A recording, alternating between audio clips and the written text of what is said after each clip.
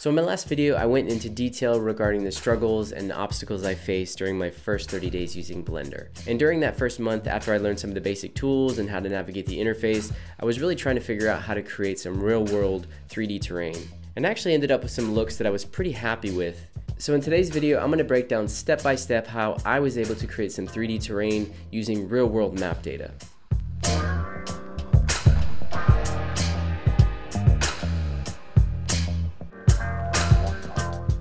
Okay, so the first and probably the most important step is to find some good map data.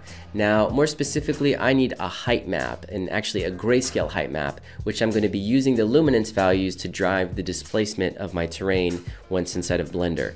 Now, I find this to be the most difficult part of the process because finding good map data, there are so many sources out there, and a lot of them are like incredibly convoluted to just figure out how to download the right format you're looking for. However, I did find a site that is probably the most user-friendly option available. This site was really designed to generate custom height maps for a video game called Cities Skylines. And again, it's incredibly easy to use. Not only is this going to allow you to export grayscale height maps, but it also allows you to export the same exact position of your map texture or your map image. So let me show you how this works. I'm going to go over here to these islands off the coast of Africa, and I want to choose a little island because the selection is, I think the biggest area you can select to export one image is just under 70 square kilometers. So I'm going to double click on this island here and just position this. I can go over to my info panel here, and there's a ton of different customization options. I can change the contrast, the brightness of the height map, and just a whole lot of different options. I can go over to layers here and change the look. So I'm going to grab satellite. Now, quick FYI, I don't know what the licensing options are when you're using this site, so be aware of that if you're working on some like commercial projects. All right, now right down here it says download PNG height map. I'm going to go ahead and click that, and then right under that there's also download map image. So now I have these two PNG files. Okay, so now I've got both the height map and the map image here. They're different resolutions, however, they're both perfectly square, so when I place them inside of Blender, I won't have any issue lining them up, or I shouldn't have any issue. But before I jump into Blender, I want to clean up this imagery, because if you look at the map, the coastline's looking really nasty. I just want to clean it up, like crop out the clouds, crop out this island, and then in my height map, I want to crop out the island over here, and it looks like there's some issues in the middle. So I'm going to quickly bring these into Photoshop and clean them up. Alright, so I've cleaned up my imagery here, got a nice looking height map, got a nice looking map texture. So now I'm going to go over to Blender and set up a mesh here. So I'm going to delete this default cube, hold shift, hit A, and then go to mesh, plane, and then I'll hit decimal key on numerical keypad to zoom it in right here. Now, what I want to do is I need to, well, let's jump over and look at the mesh. I'm going to hit tab. You can go over to edit mode here to look at your mesh. And I only have 4 vertices here with one face. It's very simple.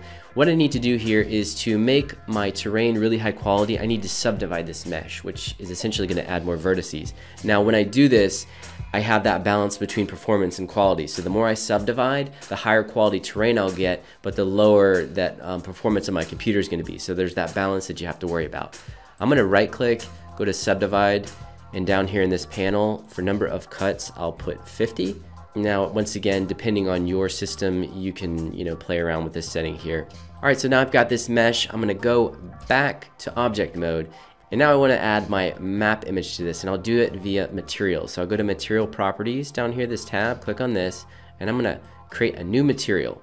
And then down here, under base color, I'm gonna click on the little dot, and I'm gonna add an image texture. And now there's a little open button here. I'm gonna open this, and then I'll simply navigate to my map image, map final, double click, and that's going to add that to my plane. But what's going on here? I can't see it. Well, that's because I need to switch over to material mode, and now I can see it. If I do top down view, got this sweet looking map. Okay, but it's still on the flat plane here. So now I'm ready to displace. So for that, I need to go over to the modifier tab, and I'm going to add a displace modifier. It's right under the deform section here. Displace, and now you can see that displaced the plane here, but I need to add that grayscale height map.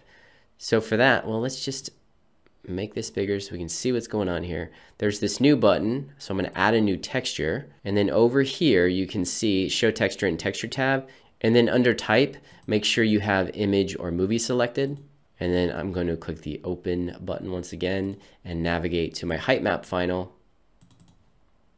And now you can see I've got some displacement, some really, really low poly displacement. I'm going to go back to my modifier, and then I'm going to change these parameters over here. So let's put the mid-level to 0. That'll bring the plane back up. Now I'm just going to, using the arrow key, I'm going to make some subtle adjustments here, bring this down to something like 0.3, and check this out. Now you can still see it's very, very low poly. So for this, I'm going to go back to the modifiers, and I'm going to add a subdivision surface modifier. You can see that made a little bit of an adjustment here, but the importance here is render order. So I need to put this before displacement, and I need to switch it to simple. And now here are the two parameters here. So we can see the detail in the viewport, and here is the detail for render. So if I bump this way up, if I bring it to like 4, it's gonna start to look really good. Now check out the detail here. Now we got something cool. That's looking pretty good. So I know that I can do in render, let's go even higher. I'm gonna go 5, and then I'll bring the viewport down to like 3 or 2, just so I can work with it quickly here. And now for lighting, I already have a light here. But if I zoom out, you can see the light's kind of way far off here.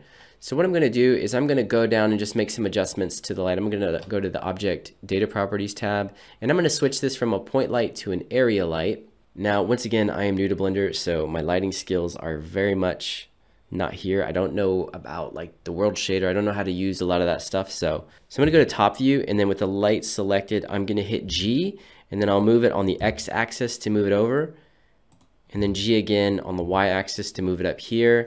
And then I'll hit 1 on numerical keypad, and I want to bring this light way down. So G and then Z, something like that. Now if I go back to top view, let's take a look at what we got here. Okay, that's looking pretty cool. Now I can just bring the intensity of the light down. And I'm going to bump the viewport back up so I can see it in kind of high quality here. That's looking pretty good. We got a little bit of fall off here, you know, give it a little bit of definition. And I'm going to hit 0 on the numerical keypad to quickly do camera view. And I'm going to position, I want my camera to be straight overhead. So I'm going to do view and then click on camera to view. So now when I navigate, it's going to move the camera around. And with the camera selected, I'm going to go to the item tab, and I'm just going to, you know, zero out the rotation here. So it'll be straight over. I'm going to zero out X and Y. Now it's right over. And I'm going to go to output properties, and we're going to switch this to perfectly square, 1080 by 1080. And now I'll grab the Z of my camera and just bring it down like that. All right, so there's a before and an after.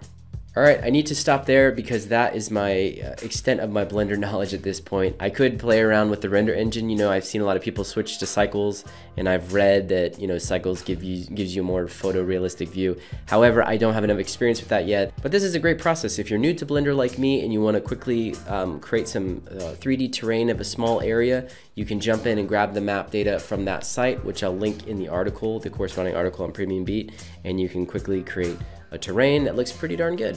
All right, well, thank you for watching. I hope you enjoyed the tutorial. As always, if you did, please be sure to hit the thumbs up button. And if you want to see more Blender content like this, be sure to subscribe to the channel and hit the notification bell.